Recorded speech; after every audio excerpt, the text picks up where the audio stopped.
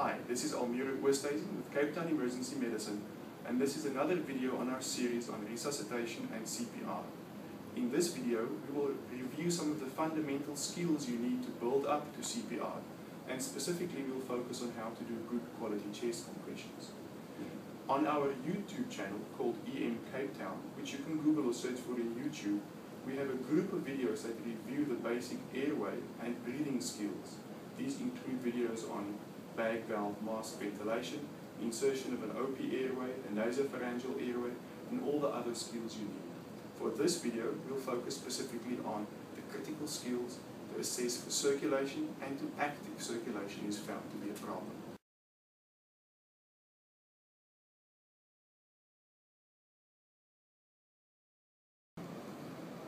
The two critical skills necessary when assessing and acting on faulty circulation during CPR or resuscitation is firstly how to do a correct pulse check, and secondly how to do good quality chest compressions. For a pulse check, feel for a central pulse for no longer than 10 seconds. The carotid pulse can be found as follows. To find the carotid pulse, palpate the groove between the trachea and the sternocleidomastoid with one or two fingers. The carotid pulse should be palpable in that groove. Search for that pulse for no longer than 10 seconds.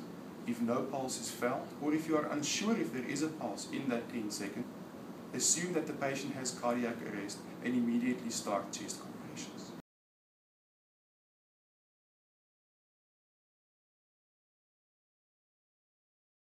Chest compressions is a skill in which we provide external compressions to the chest in a hope that we will circulate the coronary and the cerebral arteries and allow the patient's physiology to start recovering and for there to be return of spontaneous circulation. The first thing to know about chest compressions is that they are physically demanding and you can tire out quickly.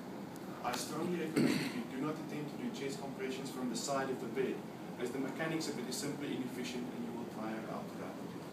Instead, find a footstool or chair and get up.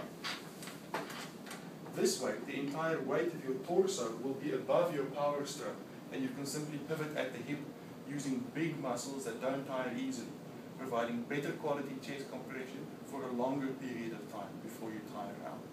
The second thing about chest compressions is the hand position. Your dominant hand should be interlocked by your non-dominant hand, raising the palm off the chest, making sure that the heel of your hand is providing the power stroke, seeing as the heel of your hand is in line with your forearm. If you are unable to interlock your fingers like this due to arthritis or any other problem, consider locking your wrist with your second hand in a manner as shown to provide extra support. The position of the heel of the hand should be in the middle of the chest and the lower half of the sternum. Make care to place the heel of your hand in that position, not the palm of your hand.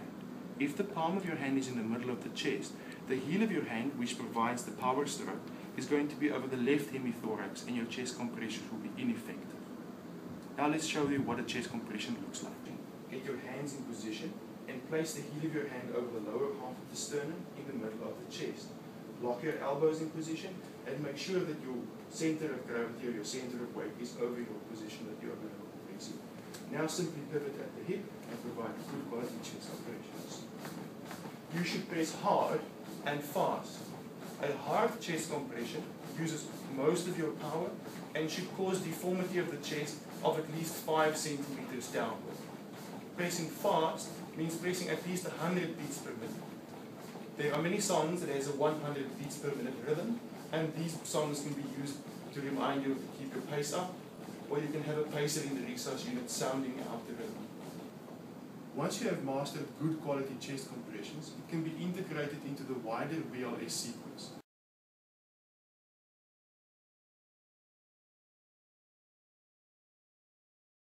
Integration of airway, breathing, and circulation skills and decision making into a sequence of CPR will be shown in one of our following videos. Thank you very much.